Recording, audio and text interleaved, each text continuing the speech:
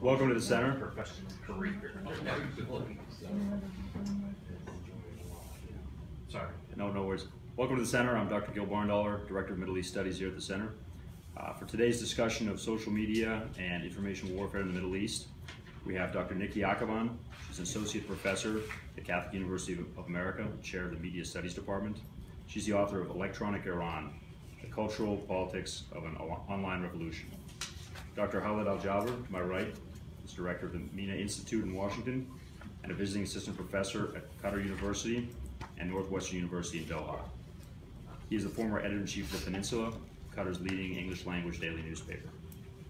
Then, Dr. Akaban.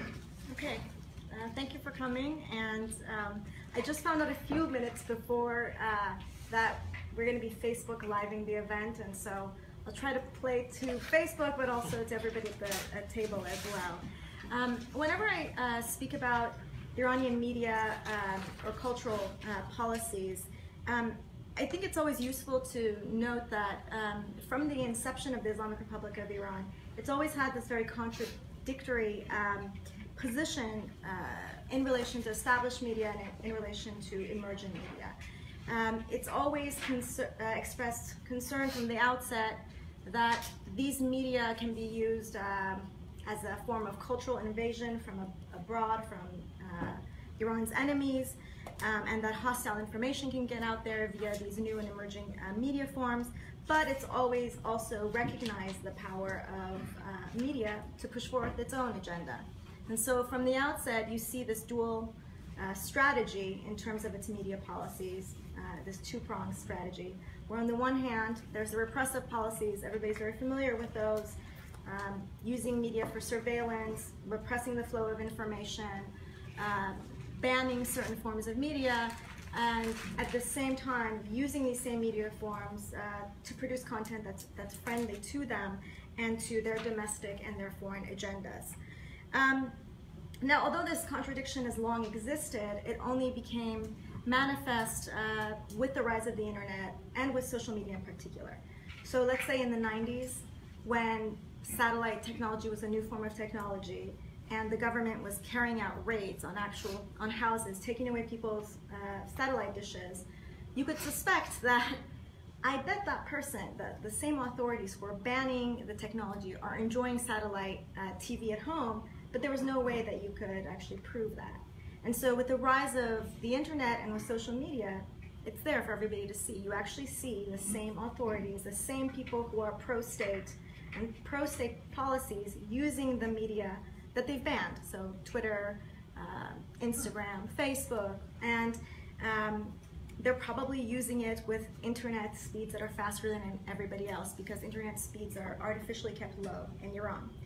So, and I think they recognize this contradiction, and part of their recognition of this contradiction is that every once in a while there's talk of having native technologies. So having an Iranian internet that's essentially an intranet, a national internet, or having native apps, Iranian native applications to rival the popular messenger services that are out there. So the most recent one was an app called Surush, and that didn't go very well. Just 5 days ago, Fars News Agency and Eastland News Agency, they very quietly came back on Telegram, which is a very, very popular messenger service, when in fact they've been a big show of leaving Telegram because it was, they thought that they were being watched on Telegram. That was a propaganda tool. And so the point is that at the end of it, they usually come back to the same technologies the rest of the world is using. And that then raises the question, well, that indicates that they're coming back to it because it's benefiting them in some ways. And so then the question is, what is that benefit? What are they getting out of being on these media forums and sort of openly contradicting their own policies? So for the purposes of the theme of today's discussion, I'm going to talk about that benefit in terms of what social media allows the Iranian state and sort of those who are friendly to the Iranian state's domestic policies to achieve in relation to regional rivalries and in terms of the current conflicts in the region. And I'm going to show this by briefly talking about its social media approach in the case of Syria and in the case of Yemen.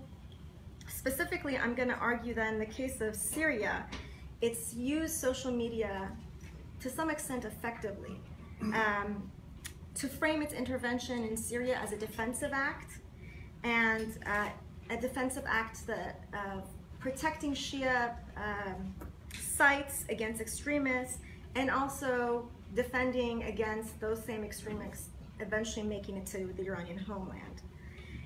In the case of the war in Yemen, the social messaging is very different. There's no Iranian role acknowledged. The focus is actually on the Saudi role and the Emirati role, more so the Saudi role, in bringing about a grave humanitarian crisis. And while these are very different in content, they both share an emphasis on the visual. The messaging is almost always very short commentary paired with visual and audio visual. And that explains the popularity of Instagram in both cases, although Twitter is also a popular site for this.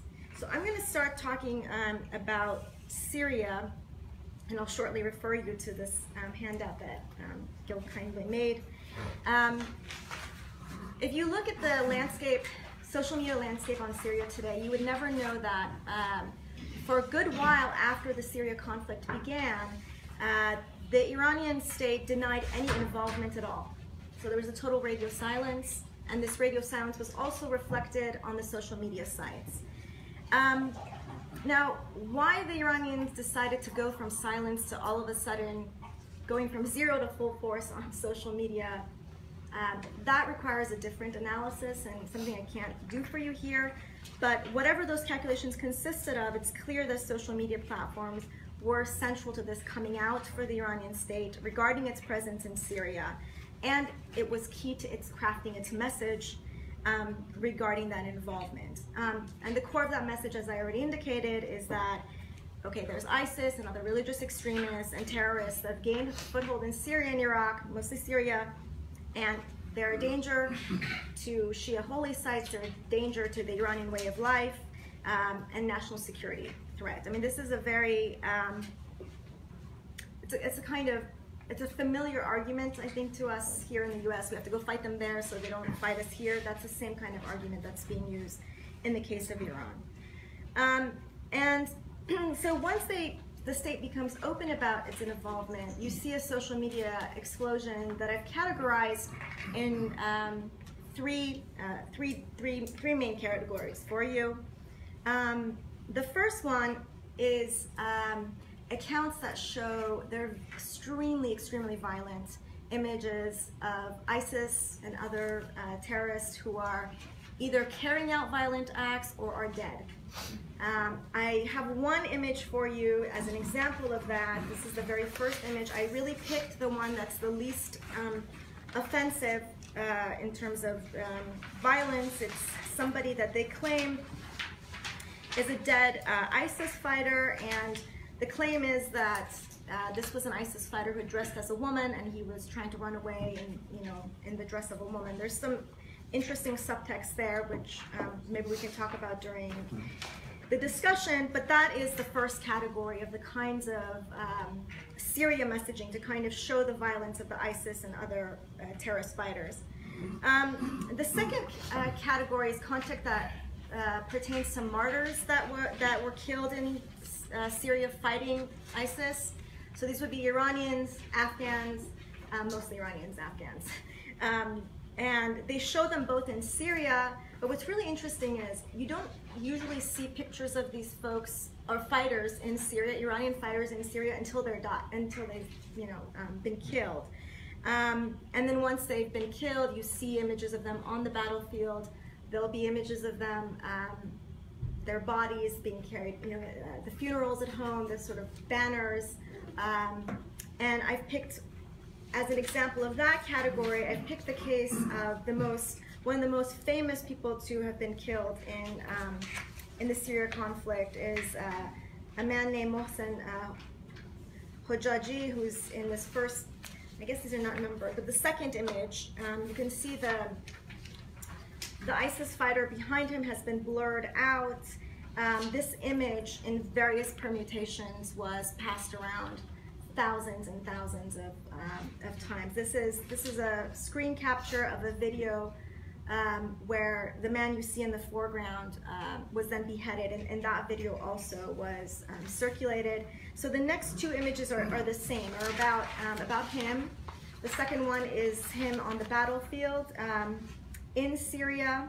And as I said, you tend not to see the pictures of Iranian fighters in the battlefield until they've already been killed. And then the last image from this category is his child and his wife, and the poster you see next to her in the image. It's one of the banners they make when the quote unquote the martyrdom banner. So that's a sort of second category. You see a lot of these circulating. And then the last category of the kind of content that's produced about Syria are things that are highly stylized, professional-looking productions that belong to the official accounts of commanders or come out of the official news agencies. So the most famous of these is that of the well-known Commander Qasem Soleimani. So I have three images for you as examples of that. He's actually shown on the battlefield in Syria, and usually they release these pictures at very strategic points, when there's been a battle, or there's some kind of incursion over a border, or some recent victory, and even defeats. So he goes and shows his face. So that's the first two images. Both of them are in Syria. There's also images in Iraq. And the last one is another category of images associated with him, which is him in his military gear, usually very, he's in some kind of patriotic pose. Here you see the flag in the background, and you see the tagline anti-terrorism. A lot of his social media output is tagged with anti-terrorism to remind the audience, and the fact that it's in English shows that they're also going for a broader audience, that remember, we're fighting the terrorists. We are not the terrorists. Now, while this is very clearly set up to make that argument, that the enemy is ISIS, we're out to fight ISIS, and we're out to fight extremism, I think it also serves another purpose, and that's to draw attention away from Bashar al-Assad and his regime. The subtext of this social media output is that the fight is not about Assad. It's not, but about terrorism. And while you see some posts where Syrian government forces appear fighting alongside Iranians, that's also framed in terms of terrorism. So this same, there was another image, I don't have it here for you, but the guy who beheaded Hujaji, they claimed to have caught him, and there was a lot of screen caps and pictures of that where there were Syrian forces. But it was, again, there's no, Bashar al-Assad is invisible in this picture. I'm actually going to return to this point about Assad a little bit later when I talk about Yemen. But I want to bring your attention to one other important feature of the social media landscape on Syria, and that's the way in which this output, the social media output, mirrors the media output on the Iran-Iraq war, and how the Iran-Iraq war has been memorialized for 30 years plus. So for anybody who's familiar with that war, you can see that they're trying to invoke the spirit and aura of that war in these images, because that was a war where it was a unifying war. It remains a unifying point. And so there is this kind of attempt to make that parallels between what Iran did in the face of Iraqi aggression as compared to what Iran is doing in the face of ISIS's aggression. And then, okay, so the last thing I'll say about the Syria case, and this is a really important point as well, is not about the content, but who's producing it. It's very clear that the folks who are producing this, they're not just IRA officials and state supporters, but they all come from the more hardline end of the political spectrum. And this is going to be very different than what we'll see in Yemen. So it's a smaller, a narrower slice of the political spectrum that's involved in this. Okay, so I think I have no idea what time is looking like. Okay, so then I'm going to talk about Yemen now, where the situation is a lot different for a number of reasons. First of all, Iran is much more tight-lipped about any kind of involvement. This recalls the early stance on Syria. With Yemen, the approach is to focus on the humanitarian crisis and to repeatedly, in so doing, draw attention to the role of Saudi Arabia and the role of US bought weapons and, of course, US support in creating the crisis. As in the case of Syria, the most popular platforms are Twitter and Instagram, because they're very well suited for this kind of messaging. You get the visual shock of starving or wounded children paired with brief figures, which tend to be either like dollar figures that have been spent on US weapons or the number of children killed. So it's very compelling messaging. However, unlike the social media messaging around Syria, which invokes the language of martyrdom and sacred defense, reminiscent of the Iran-Iraq War, the messaging around Yemen is intended to be more universal. So the themes are not religious themes. I mean, people will invoke religious, they'll invoke God or certain prophets or whatnot, but the messaging is universal. It's more in terms of language of human rights, even if it is to sort of question human rights regime worldwide. It's about themes of injustice. So it's about, oh, look at this poorest country in the Middle East being bombarded by the richest countries in the region with the support of the most powerful country in the region, and who's paying for it? It's innocent civilians. So unlike the images from Syria, where you see militarized images of both sides, so you see ISIS and the religious fighters, and then you also see the Iranians and you see the Syrian forces. When you look at the posts on Yemen, there's almost never any fighters. Every once in a while you'll see like, oh, here's an image of a fighter and it's long shots.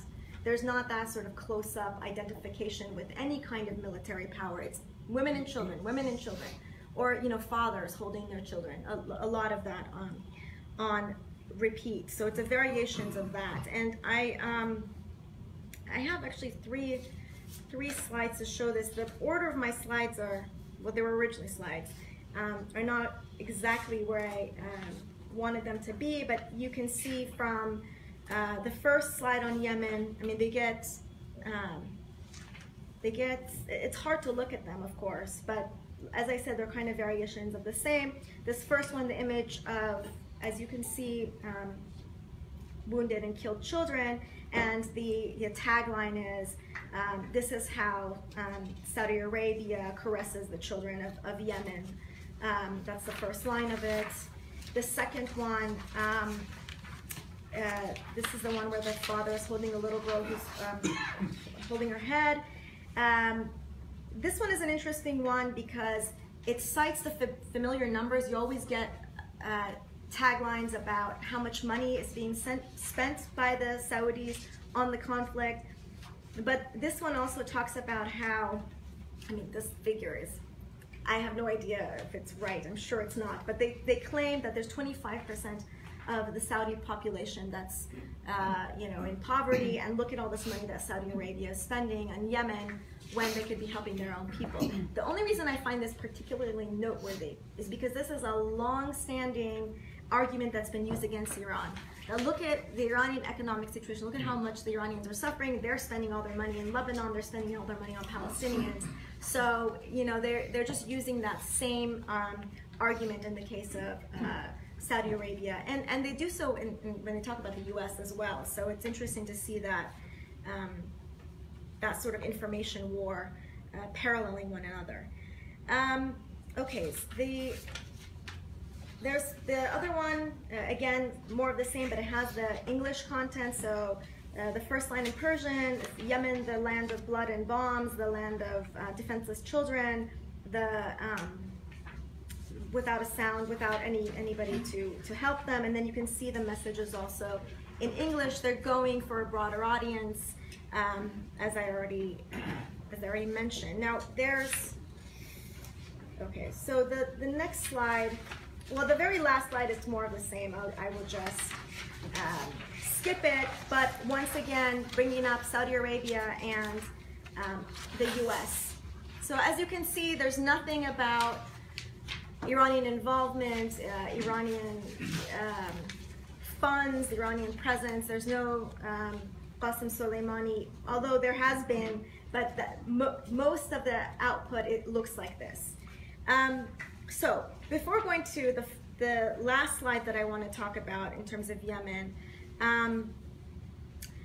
I wanted to pause and reflect on the issue of how Iran's social media activities in Syria are different from Yemen, in terms of what I mentioned earlier about Bashar al-Assad.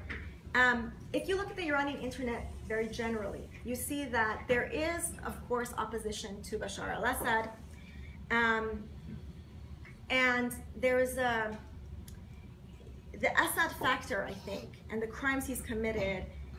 That it's my sense that that's what prevents ordinary Iranian users, other than the most hardline of state supporters, from taking up the government's line. So even though you sense among the users in general worry about, as much as they might be against Bashar al-Assad, they worry, okay, who are these moderate rebels? They worry about how moderate they are. They sort of agree with the Iranian government that there's a lot of extremism. They don't want to come right out and be on the Iranian side, because how can you be, right? I mean, just the atrocities committed by, the Bashar al-Assad regime are so, they're just so in your face. There's no way you can get around that. However, in the case of the Yemeni posts, like if I did an experiment, and in fact I did an experiment, where if you do a search for Yemen and you don't look at the profile, so you don't look at, okay, this is a hardliner, you don't guess from the profile who they may be, the accounts, the argument about Yemen is the same across the political spectrum. So the ordinary users, the people who are even oppositional will talk about the same, the framing is the same. Look at what's happening in Yemen. Children are starving. Look at what Saudi Arabia is doing. Look at what the money that, the guns, the bombs that are being sold to them. And so in this sense, the Iranian state's message is magnified, because people are saying the same things they're saying, even if they're not identifying with the Iranian state. And so I think that's partly why the Iranian state doesn't sort of even talk about its own involvement, because that might muddy the waters and it might prevent its message from being magnified. Okay, so, and this kind of synergy, actually, you can see it in the recent case of the Khashoggi murder, because there is this, again, there's this unintended synergy in messaging. And that's why I wanted to save the last slide, well, it's not the next to the last slide, because it's the one where you have the image Yemen in blood and fire. So the person is claiming, we live in a world where the murder of one person, of one journalist, is more important than the mass murder of Yemeni children and women and children. And then, of course, blaming Saudi Arabia and the Emiratis and for what's happening in Yemen. But you can see how they're kind of having it always. There's this, they get to condemn Yemen, they get to talk about the Khashoggi murder, but they also get to have a moral kind of high ground. Like, we're not making a big deal about this murder. It's everybody else that's making a big deal. We see the bigger picture. So I thought that was an interesting kind of result of some of the most recent discussions. Okay, I think it's time for me to conclude, maybe. I'm going to conclude by going back to the question that I raised in my opening, which is, why would Iranian officials and hardline supporters be so openly and active present on the same social media platforms, when these are the same platforms that they ban, filter, and critique? And I hope that my description of their social media approach to the Syria and Yemen crisis has answered this question, which briefly put is that they're able to shape and spread messaging that reaches a broader audience and that may find sympathy for a broader audience, even if that broader audience is an anti-Islamic Republic of Iran broader audience. And that's where I'll end, I guess. Thank you, Nick. Khalid? Thank you, Gail. Thank you for inviting me actually today to talk about a very important subject. Maybe Dr. Nikki talk about perspective that consider Iran with the Middle East. For me, maybe I would like to see a bigger pictures. I believe social media, I don't know how many people here read about the Arabian Nights, maybe some of you or maybe all of you, but I believe the social media when it started, it's about Arabian Night, but it's ended up as Arabian Nightmare. Especially what we see now with what happened with Jamal Khashoggi. And Jamal Khashoggi is a case.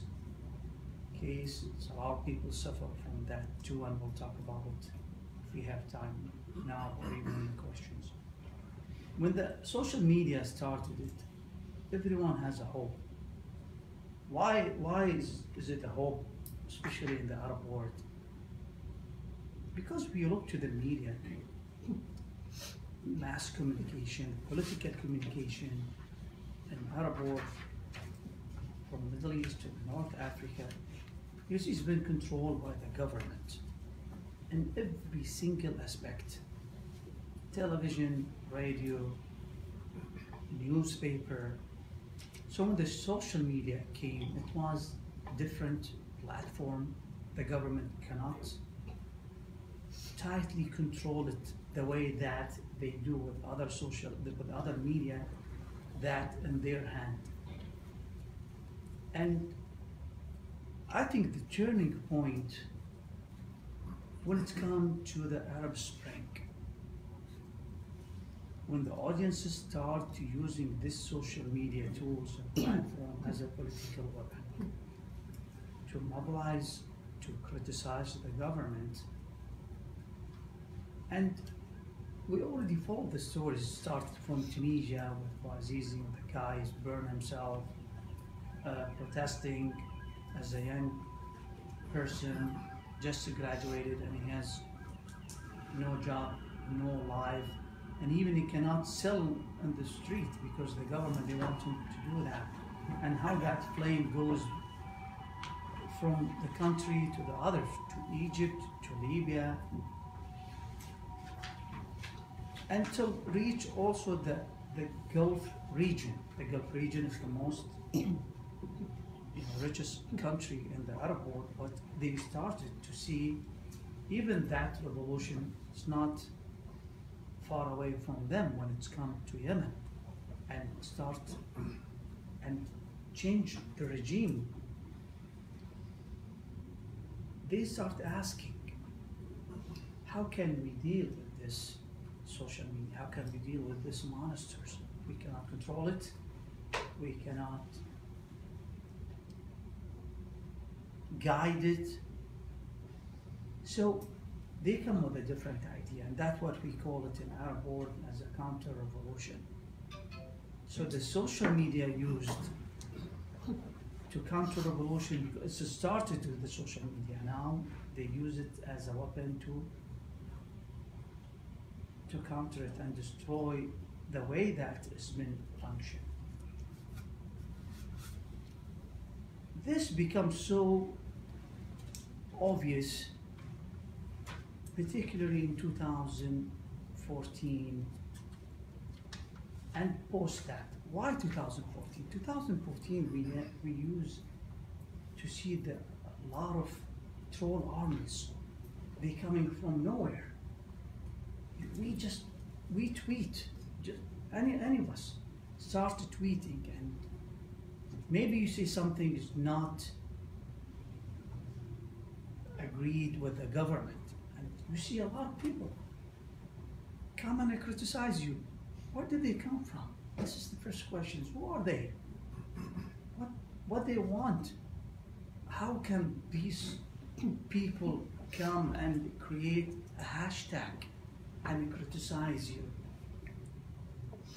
Until we figured it out when the Gulf crisis started, and that's what we focus on our studies in the book that we published a month ago, to see how this army has been functioning to attack others did not agree with the government. In that case, is not agree with the blockade countries. And the blockade countries in that case was like 3 Gulf countries: Saudis, Emiratis, and Bahrainis.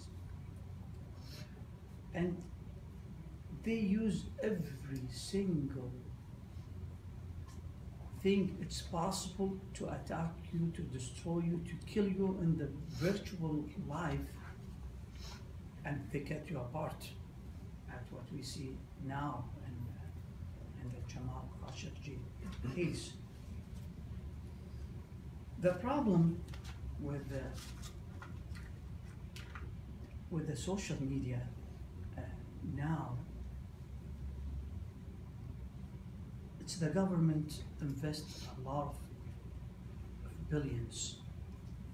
They established a sort of organization inside the region and outside the region, and they hires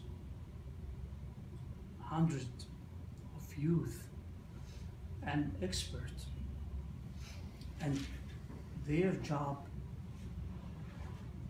what the ministry or what a person in that ministry tell them what to do, give them the order, attack this person, start this hashtag,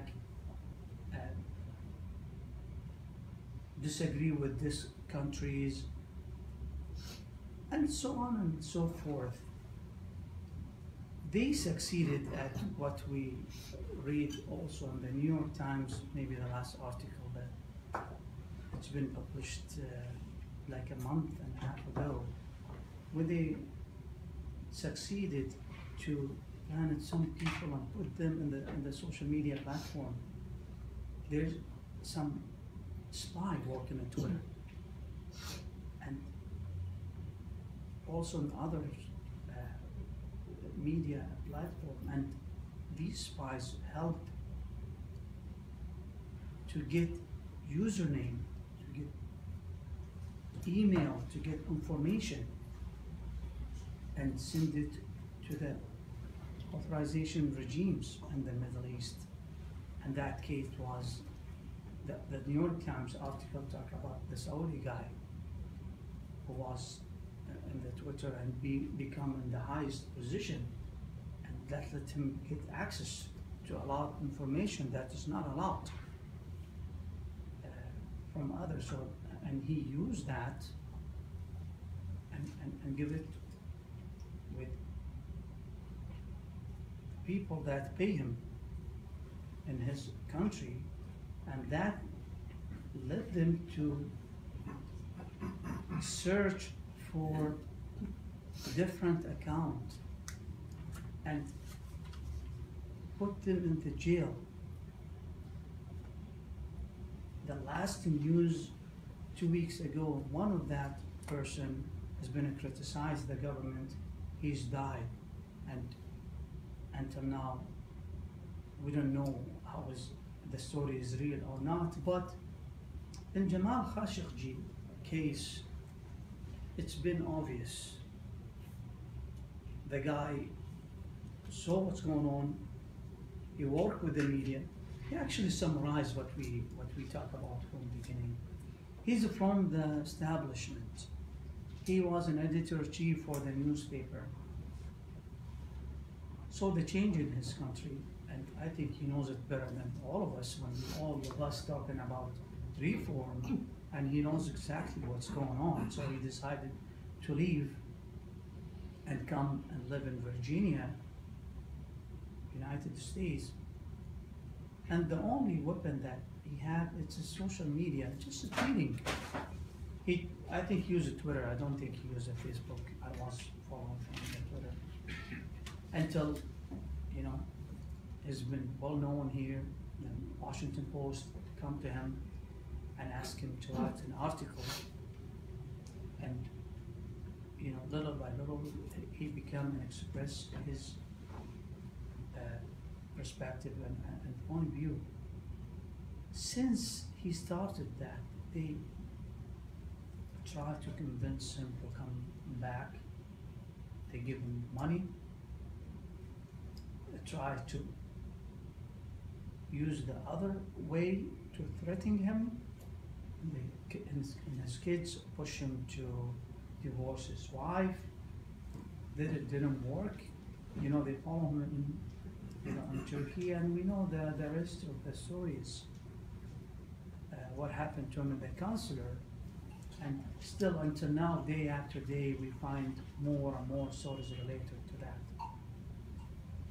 What I believe now, with the whole these stories, now we need really to fight back. This is not one person issue. It's not one country. I think the whole Middle East and our board is suffering. And it's time that the mainstream media here, activists, analysts, to understand what's really going on there, and maybe conducting more research and study to help people to express themselves, especially with this all challenges going on with social media. Thank you so much. Thank you. I'll start off with a pair of questions here and then open up the floor. Nikki, could you speak a little bit about something you've been quoted on before, the U.S. efforts to kind of weaponize or use Iranian feminist movements against the regime? Right, so what do you want to say about that? Yeah, speak a little bit about that and how successful you think that is, or how that co-opting these movements helps or hurts the Iranian people and civil society as U.S. sanctions ramp up. Well, my personal opinion is that it hurts them. It hurts movements inside the country, because those are the folks who then can easily be linked to, especially in this environment. I think maybe in a different moment with a different relationship between Iran and the U.S. or a different administration, things might not be so obviously harmful to Iranian activists. But even when the relationship between the U.S. and Iran looked like it might be at least going through improving somewhat, we've seen time and again, and I have some background in doing human rights work as well, is that whenever there is a statement from official sources in the U.S. Claiming, even if it's just claiming solidarity, even if it's a friendly statement with civil society activists, it's like a kiss of death for them, because then they get marked as working with or hand in hand or in the interest of the U.S. And right now, the fact that you bring up sanctions is a really important issue, that there is a divide along that again, and there are those who are saying, well, it's the Iranian government's fault that the sanctions are in place, and those who say, no, it's actually, well, there was an agreement and the U.S. violated this agreement, etc. And you can see that there's an inside-outside divide. That's not to say that there aren't people inside Iran who side with diaspora voices, but most activists on the ground recognize that when their messaging gets echoed by people like Pompeo, then they're in trouble. Whether that may not be fair, but that's the way it is, and that's the way that the authorities use those statements against them. So I think that's one of the catch-22s of being online, using social media, because you can get your message out there, but then it's easy for somebody to co-opt that same messaging and then inadvertently place you in between a rock and a hard place, essentially. Thank you. And Khalid, you probably saw it yesterday when the U.S. announced Magnitsky Act sanctions against 17 Saudi figures. Saud al-Qahtani, who's reputed to be a close advisor of the Crown Prince, he was one of the most prominent people on that list, probably the most prominent. he's directed Saudi social media, and especially kind of in line with the GCC crisis efforts against Qatar in the past. How much do you think these efforts depend on key figures in proximity to the to centers of power, and how much of this is, as you said, to some extent, pretty widespread, pretty well-run networks of messaging and propaganda and counter-revolution? It's funny, I just turned on Twitter and I found a report that said he's still inactive, but he's doing it in secretly, so that means he's not even under investigation. So I don't think it's just only one person is doing that. I think it's the whole armies behind it, and they're taking an order from the highest level in the government. You know, the problem now that social media has become the government's tool, not just in the Middle East. I was reading a report yesterday about how the government using social media to favor their opinion and perspective in China, in Russia, in Europe, even the States here. But definitely Middle East is the worst. It's the worst case because the whole mess is going on since Arab Spring until now. I think the only hope that audiences have that to express themselves or ask for reform now is gone. Or at least it's not the way that it's been, the way that it started. They scared something happened to them. And now with the government investing all this effort and money, it's easily they can get to them and get revenge of them and very worst scenario the way that happened with Jamal Khashoggi. Unfortunately, the government effort there it's not converted with other effort from the social media platform or even from organization that understand what's social media all about. Thanks. Questions? I'll ask one. I'm Paul Saunders, the Executive Director of the Center, and thank you very much to both of you for coming to speak. I think it's been really fascinating. I guess I'm totally uninformed on the issue of social media, and I'm an expert on Russia, not the Middle East. So this is a question from somebody who really knows nothing. As you look kind of broadly at the region, which governments do you think are perhaps most effective and making the greatest investments in trying to use social media, and which may be lagging behind? Well, I'm not a comparativist, so I can't really answer that question. I certainly know that the Iranian government has put a lot of resources into producing, the troll armies and getting its messaging out there. And it's hard to capture the impact, in sort of quantitative terms, but I think that their investment has paid off to some extent, at least in the case of Syria. I think they were effective in muddying the waters early on in terms of the conflict, and I think it caused a lot of confusion very early on. I mean, I don't know how reflective it was of the on-the-ground situation, but the Arab Spring, Iranians were very supportive of every single Arab Spring uprising, including in Syria. And then there was a silence, because I think this messaging started to get out that, oh my God, look at who the opposition is to Bashar al-Assad. So I think that in that sense they've been effective.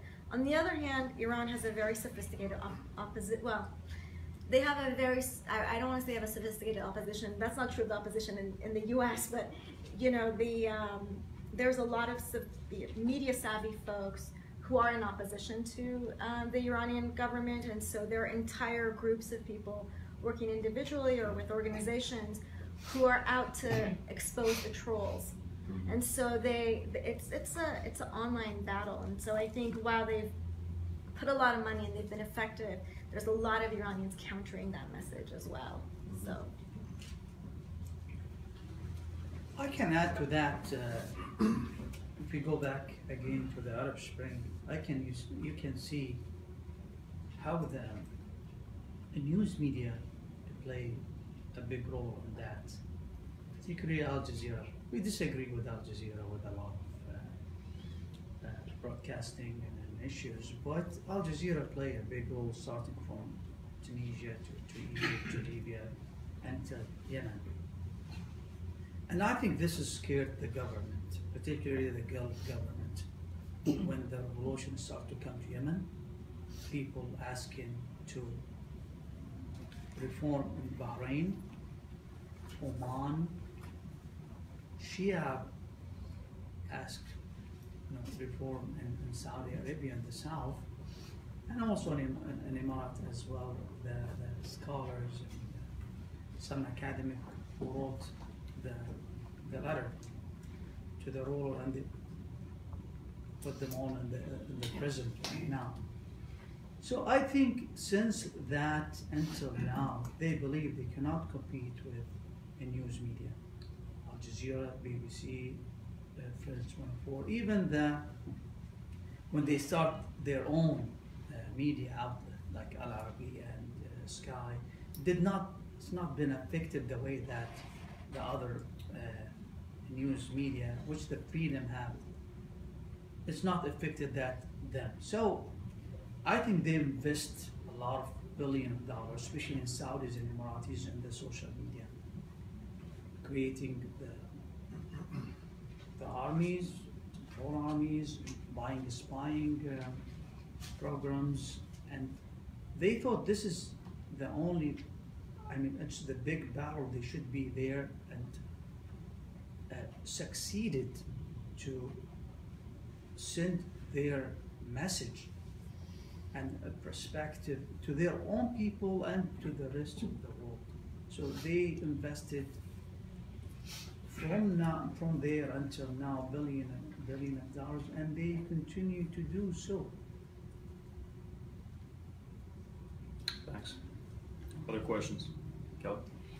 Yeah, I was wondering if I think you could speak to regime or allied groups targeting people in the West, and I'm a little curious about this personally. I cover Iran a fair amount, and I cover a lot of opposition groups, and I got some strange emails a couple months ago, very specific,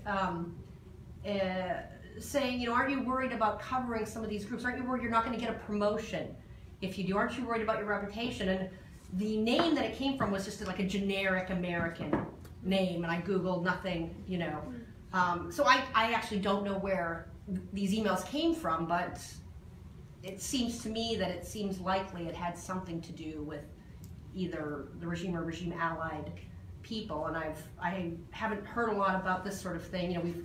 We've seen, of course, that Facebook and Twitter have shut down lots of accounts that were run by the Iranian regime.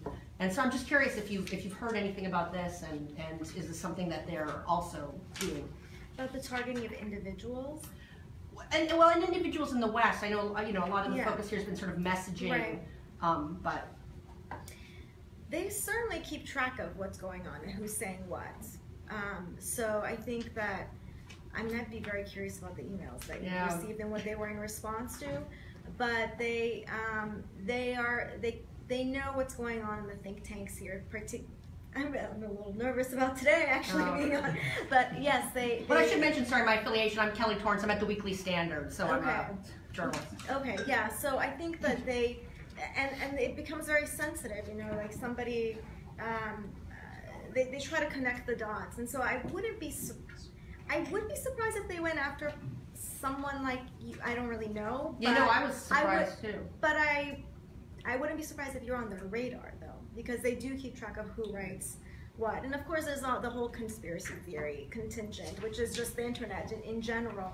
But I wouldn't dismiss that. I know that, for example, the FDD, one of the think tanks here, they follow what they do, and that's one of the cases where you see the magnification of the Iranian, sort of the regime messaging the same as oppositional messaging, because there are oppositional groups that don't like FDD and what role it's played in American discourses around Iran. So I would say that they are keeping track.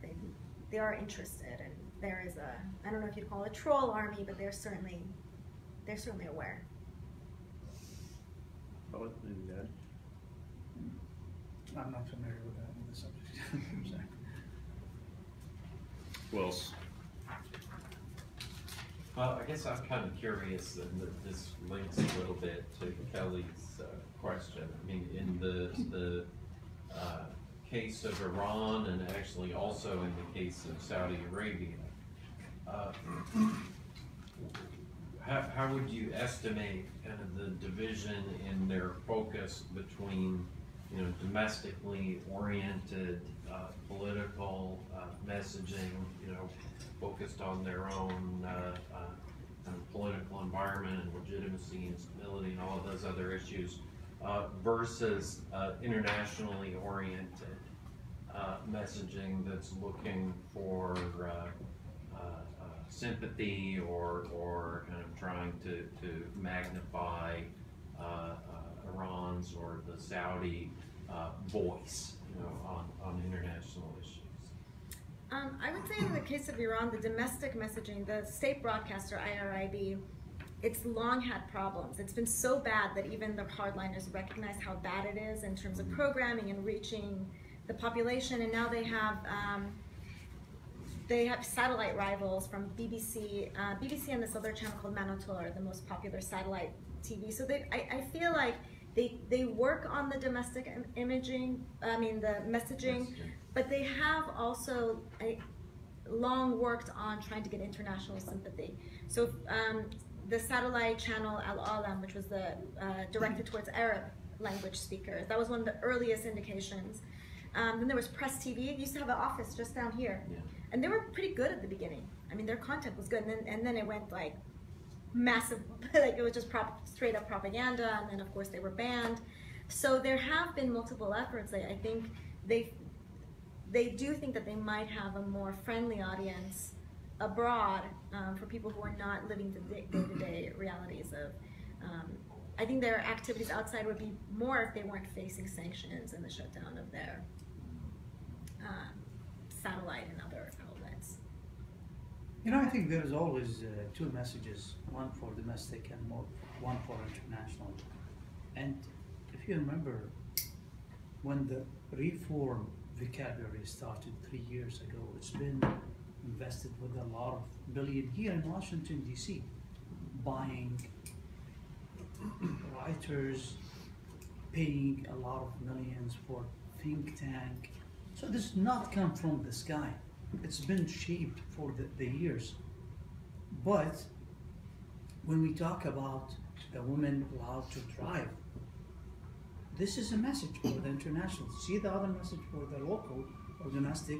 You see the women who dared to drive first as an activist, they are in jail now.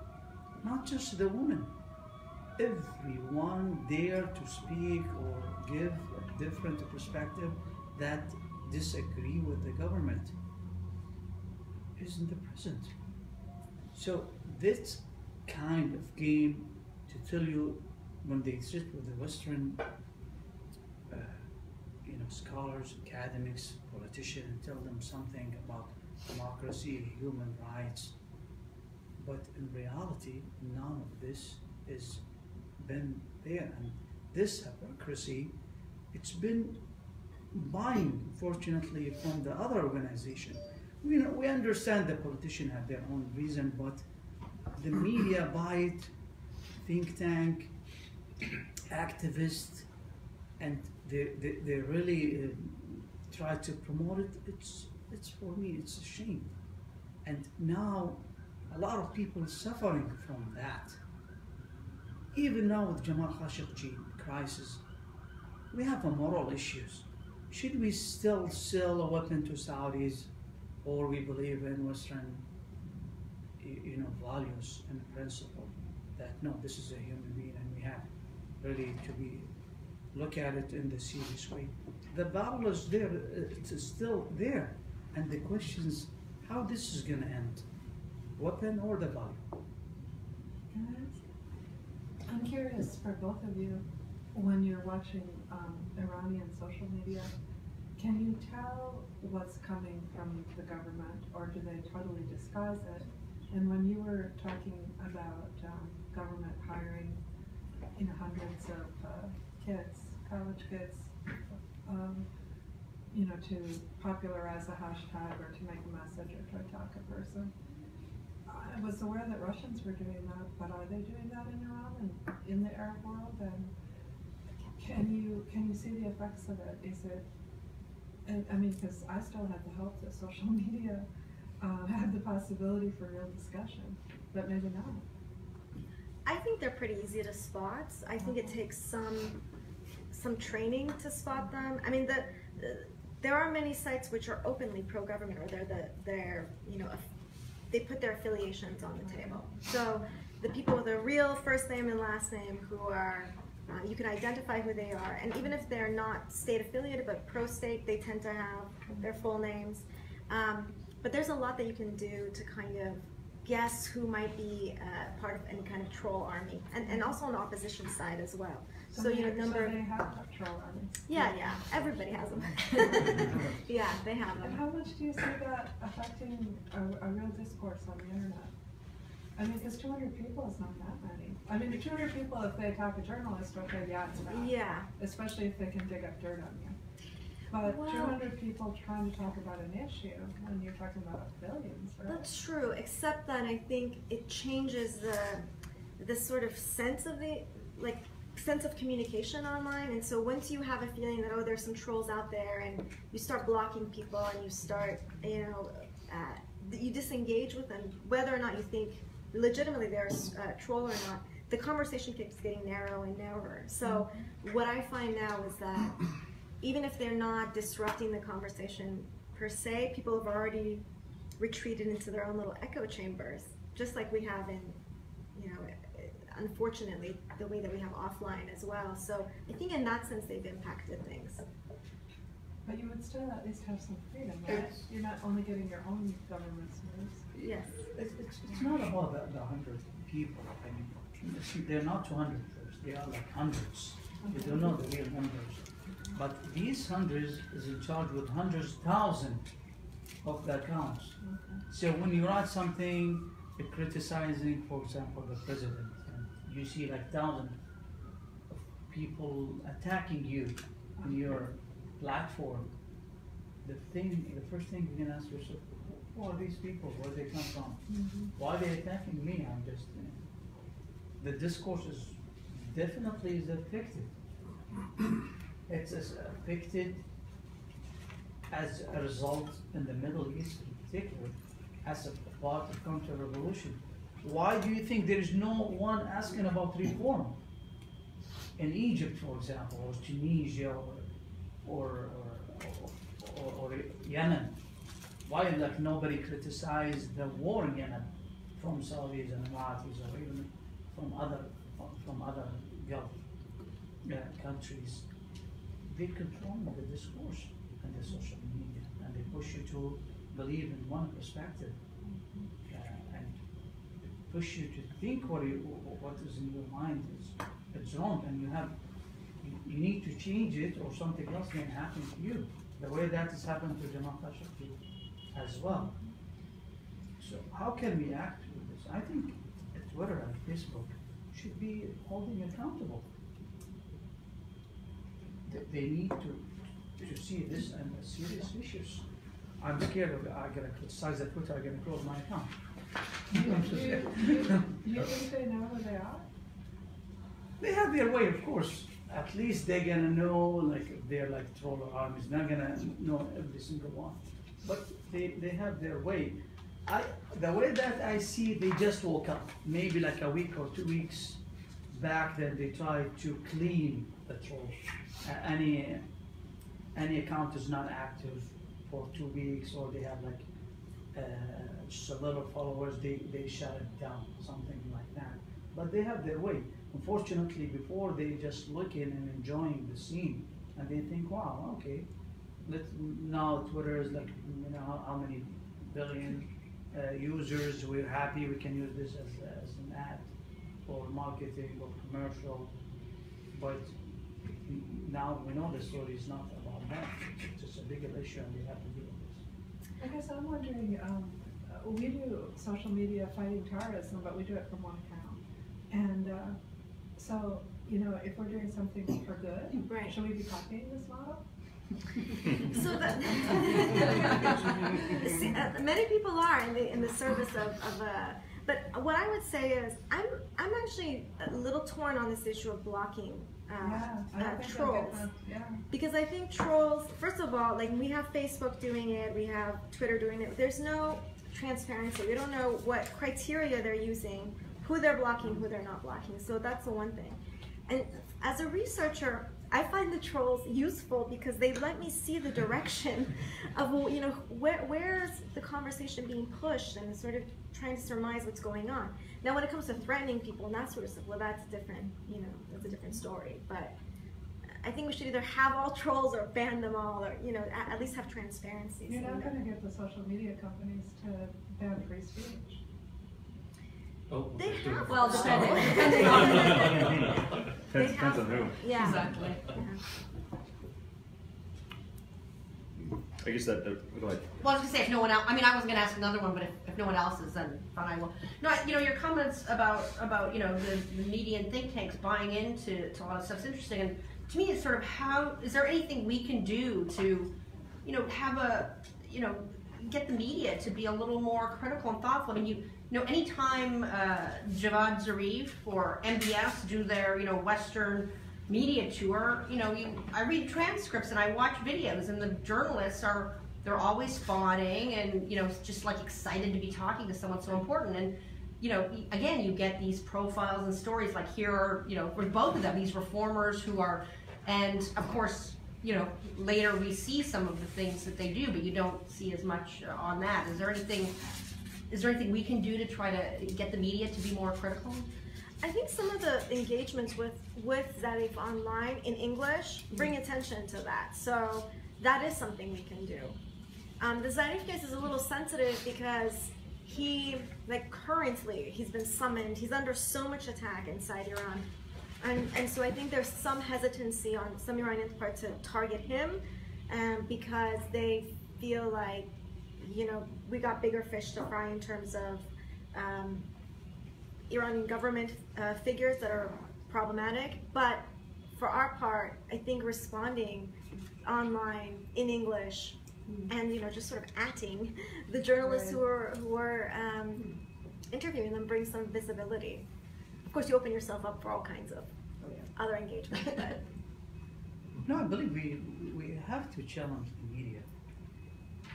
You know, after Jamal Khashoggi, even the New York Times, the way that they cover the news with Washington Post is totally different. Even the writers who've been embarrassed, MBS, like Thomas Friedman,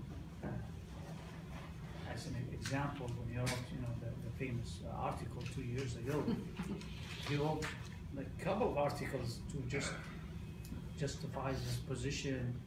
David Ignatius, I can go like many. Our role is really to challenge the media and not buying the stories the way that we've done before. And I think what come with the Middle East is we have to ask a million questions with every single details about different issues in politics and economy and the human rights and activists. And until now that we're talking, you know, there's a lot of activists in the prison. And we focus on Jamal Khashoggi cases, definitely, but there's a lot of Jamal Khashoggi cases still there, nobody talking about it. So I think this is our roles here as a think tank and you know, activists, as as a user for Twitter that you what we doing now, Kelly. Appreciate it. Adam Lamont, National Interest. I had a question about Iran's media strategy in Syria. You mentioned that Iran frames its martyrs a lot in terms of Afghans and Iranians. Is there any overlap or any use of Hezbollah fighters from Lebanon or Pakistanis that are fighting in Syria? Hezbollah for sure, Lebanese Hezbollah for sure. Pakistanis I don't know about. The things that I've seen is primarily, they're Afghans. First there were Afghans who were living in Iran, but apparently there's been some recruitment in Afghanistan proper. I don't know about that. Yeah. I think you brought this up to my There's been attention. Shia, the Hazara communities have Yeah. been heavily recruited. But there's definitely a Hezbollah Lebanon connection. And in fact, when the slides I showed you, when they caught somebody who was involved in the beheading of that of Mohsen Hojaji, Lebanese Hezbollah is the one who negotiated the exchange for his body. So they traded a bunch of ISIS fighters, got to go to I don't know where, maybe Homs, I'm not sure, and then they gave the body back to the Iranians. So Hezbollah definitely has a role, and is definitely, and that role was outlined in the social media accounts that it was Hezbollah who negotiated that. And Don't we you got have the a bodies. Hezbollah shirt on one of these pictures? Yeah, that's in the back. The guy who's talking to Soleimani. Yes, that's the Iranian Hezbollah. I'm not sure if it's Iranian Hezbollah because they both have the same RPG or whatever. Yeah. Yes, that's right. As a follow-up to that, Yeah. do you see the Iranian social media campaign coordinating with Lebanese Hezbollah or the Russian social media campaign regarding Syria? Is it kind of a trifecta, or are they complementary but more distinct? Because I focus only on the Persian language ones, I don't know. I would imagine that there is some overlap there, but I don't have the data to tell you for certain. Thank you. Most of your slides were focusing on Twitter, but of course there's Facebook. Or Yes, they're Instagram actually. Oh, Instagram. Yeah. Sorry. Yeah. So, but is there a difference between social media that the government regime use? Do they use it differently per medium, or is it all the same, the strategy? For Instagram and Twitter and even Facebook, it's similar because it's audio and audio visual a lot. Visual and moving images as well. They use Telegram, but their engagement on Telegram is very different because Telegram is a closed group, so you buy into the group, so you can't broadcast out, and so that tends to be much more insider talk and sort of narrowcasting, whereas this kind of stuff is supposed to be broadcasting. LinkedIn? LinkedIn, I have not seen them on LinkedIn. Telegram is really big, and Telegram is from a researcher's point of view, very hard because I can follow official accounts, but people have their group, internal accounts, and you can't just pop in there and see what's going on the same way that I can do for these accounts. According to the numbers with different studies, one of them, Northwestern universities, they're doing it almost every year in the Middle East and in North Africa, and Arab world in particular. It showed that Twitter using as a political suppression more than others. Facebook mostly using with the socialization, but with come with the politics and suppressing your opinion, they're using Twitter more. That the way maybe that most the Gulf countries invested in the Twitter more than others. I think Walid bin Talal has some share in the Twitter. It's funny, huh? But it's true. Yeah, you talked about sort of trying to control the discourse, but what about censorship? You talked about the internet being unusually slow in Iran. Does that have something to do with censorship? And then you talked about the troll armies trying to control the discourse, right? And sort of comparing this to China, right, which has the Great Firewall, is very effective at censorship. Where do countries like Iran and Saudi Arabia stand as far as their censorship capabilities? The speeds are kept artificially low, although under Rouhani, one of his big achievements was that he spiked the speed, and so everybody was so thrilled with that.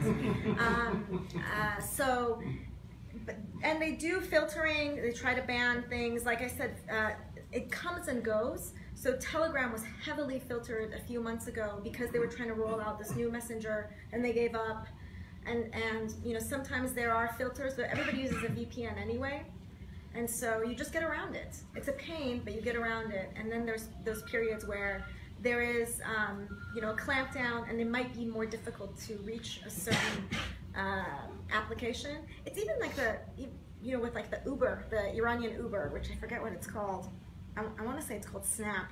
But even for that, like the application, sometimes if you try to download the application and it sees that you have Uber, it won't let you download it. So they try to artificially sort of control the market, marketplace of ideas as with the market. And so you definitely see that, but as I was saying in response to an earlier question, the population using is pretty sophisticated in terms of responding. So they're a pain, but they're not totally effective. I think censorship is old method. The government, they don't believe it now anymore. Actually, they want to know who's tweeting, so it can go on them and crash them and kill them with the Bonsa or whatever its tools is available. So yeah, the method now is different with the government. They want to see who's criticizing, who has dared to speak. To what extent are Iran and Saudi Arabia kind of focusing on countering one another's narratives or attacking one another versus, you know, doing other things? Is that a major priority for them? Is there any kind of a social media war, maybe between the two of them, if I can put it that way?